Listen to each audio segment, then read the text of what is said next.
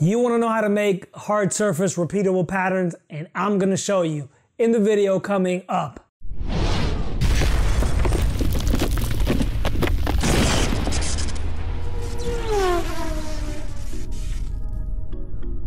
What's going on, you 3D modeling beasts? This is JL Musey, and today I'm going to be showing you how to make any hard surface repeatable pattern. How this video came about: my main man Marco hit me up on Instagram, wanted to know how to create a honeycomb pattern. I decided to do the video and also show you guys how you can not only create a honeycomb pattern, but really just any repeatable pattern, and then actually deform it onto a mesh using a variety of deformers. Consider subscribing to the channel, as I do Maya 3D modeling tutorials like this all the time. Also, make sure to snag your copy of the hard surface modeling cheat sheets, which is a great companion piece to all my YouTube videos. Without further ado, let's get on with the video. I'm gonna begin this by jumping here to the front and creating a cylinder. So first I'll go ahead and rotate it, holding down J. Holding down J is gonna constrain as you move to 15-degree increments, it's gonna snap. Or we could alternatively just put a 90 here. So if we drop this down to 6, see that this is going to approximate that honeycomb shape. One of the things that's important here when creating your pattern is you want to choose the primitive that's going to approximate as closely the beginning of your pattern. So I'm going to go to face mode, hold down tab, paint this selection. These are the faces that I want to keep. I'm going to do Control-Shift-I. If you know here in perspective, you see that it just basically inverts my selection. I can go ahead and hit delete. So now we're just left with this plane right here. From this point, what we're gonna need to do is just extrude out. So we'll go ahead and take the border edges here, extrude, and just do an offset. So that looks pretty good. And then I can just go ahead and take these guys here and hit delete. So this is the first part of this pattern. When creating a pattern like this, you have to pay close attention whether it's staggered or not, right? This is a staggered pattern. I'm going to select my object here, go to shading, wireframe on shaded. I'm going to hold down shift to duplicate this. If I figured, hey, you know what, I have that first shape and I'm done, right? Then you would go ahead and proceed to start duplicating this, and this is not going to line up, right? You're not paying close enough attention to how that pattern was built. So in reality, the true pattern of this consists of 2 pieces. So what I'm gonna do, I'm gonna hold down shift and clone it out.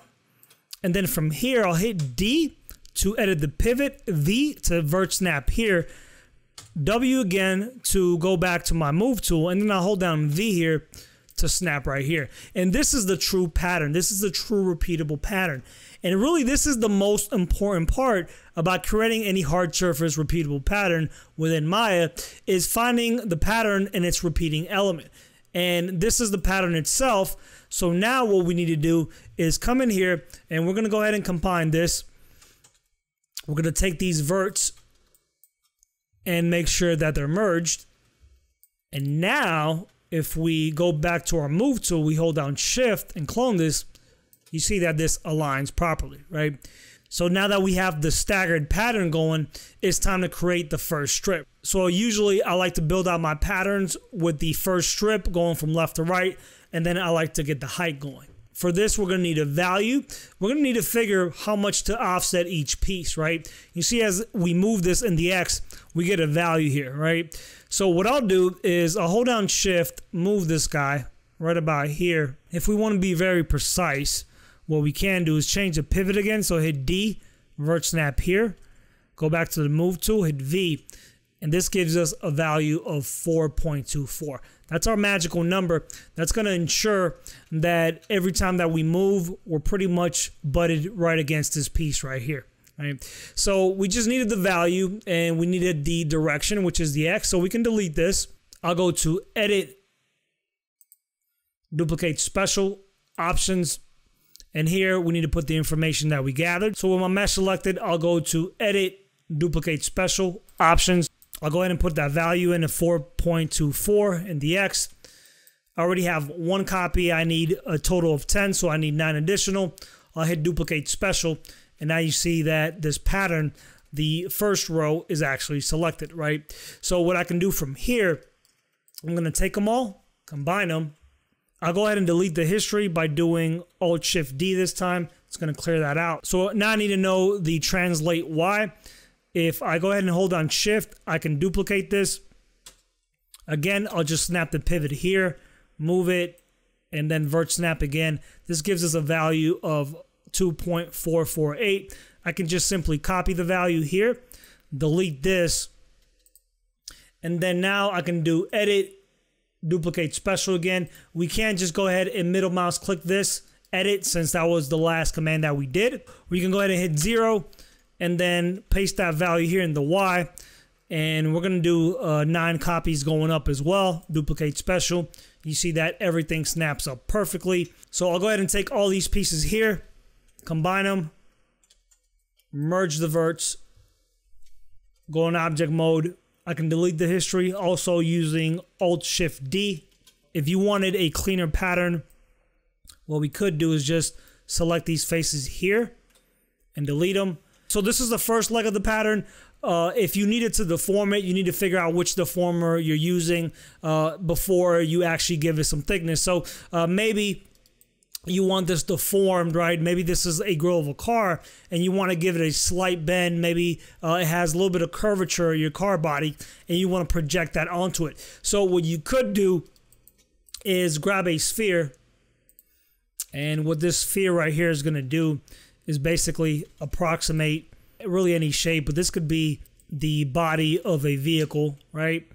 So what we could do is just give this a little bit more shape. We'll give this quite a bit more divisions. So we'll move this up, scale a little bit more. So that looks about right. And we'll just scale this quite a bit more here. So I'm going to select the object that I want deformed and then the actual influence object, holding down Shift. I'll go to deform, shrink wrap, options, and if we reset this, I like to use vertex normals, and I'll hit create, and you see that this is now projected onto this object. From this point, you want to make sure you're deleting the history. If we delete the sphere or the influence object, it snaps back to its original form. So I'm going to select both objects here, and I will delete my history. And now we could delete the influence object, and this is baked in. The last thing you could do is extrude this out and give it some thickness. Here's our finished pattern, and it's now deformed into place. So maybe you needed this guy in a cylindrical fashion. So depending on the deformer is going to depend whether you could add thickness on or before. With the shrink wraps tend to destroy or just pile up or collapse all your thickness on top of each other. But if, say, we were to use maybe a bend deformer, we don't have to worry about that, right? So we can go in here, we can go ahead and extrude this out. And maybe for this guy, we want to go ahead and apply a nice bevel to this. We can select one of these border edges here. We'll go to select and then select similar. Now you see that most of the edges that we want to bevel are actually already selected. These right here are cut off, right? This is a little bit of a different shape. What we can do is just add this shape on as well, right? Add this edge. And then since select similar was the last thing we did, we can just simply middle mouse click and it's going to add that to the selection, right? So we might have to do this a couple of times to select all the edges that we want beveled. And we'll middle mouse click again. And you see that it's doing a nice job of adding the selection. I'll go in here and add this one as well, and then middle mouse click again. It looks like we got them all. So from this point, I'll go ahead and do a bevel. And this looks pretty good. I'll select my mesh right here. I'll go to deform and then select non-linear.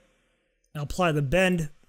So with the bend deformer, the bend handle and the orientation is pretty important. You see right now it's how it's up and down. So we want to go ahead and rotate this, and we can go ahead and bring the channel box here. I'll hold down J to constraint to 15-degree increments, right? And now, usually, what I like to do is just give it a little bit of a bend to see which way it's starting to work. So I'll go to my inputs, hit this bend here, and start applying some curvature, right? So it's actually going the wrong way. That's telling us that we need to flip this one more time. So again, I'll hold down J to constrain a 15-degree increments and flip it all the way across like this, right? And you see that it's at a perfect 9-degree angle. And now we go back in here, give it some more curvature, and we can bend this guy into place. So I'll go all the way in here. Obviously, if you wanted a clean merge, delete these guys. And I'm not going to do this whole thing, but do enough for you guys to get the gist of it. You need a nice clean border edge. And what you can do with the bend deformer here is it won't let you actually scrub through past 180, but you can manually put in a value that's more than 180, right? So you see that how that got us a lot closer. So now if we came in here, maybe did 192, we could keep playing with these values, right? And then after that, we can just go ahead and merge these verts and get a clean cylindrical shape. And then from this, we could just take this and we'll delete the history. And now we have a perfect repeatable pattern that we deformed into place into a cylinder using a deformer. Thank you very much for tuning in, folks. I really appreciate your time. Let me know how I did in the comments down below, and please consider sharing this with any 3D artist that might find value in the information. Until we meet again, folks, I will catch you next time.